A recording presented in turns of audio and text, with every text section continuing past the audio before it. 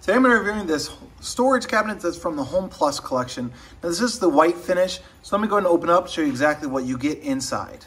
So it does come in just a flat pack, so it's not assembled at all. Of course, it does come with the instructions. This one is made by Sauder, and then this is what it should look like when we get it all together. I am going to go ahead and time it out to see exactly how long it takes for us to go ahead and get this one assembled. So it is finished. Total assembly time on this was a little under 45 minutes, 42.5 to be exact. But that is how long it will take. Now this is a two-door, it does have the black handles on it, and actually it has adjustable feet underneath there as well, which I thought was a really cool feature. So if maybe your house isn't exactly level or something like that, you can adjust it. So it has 4 different feet on each side that will be adjustable, so you can adjust that as needed. It does come with 4 shelves inside that you can choose exactly where they go. It has these little plastic things on the end of these metal rods to keep them from sliding off and sliding in and out. And then you can choose exactly where you want these shelves to be at.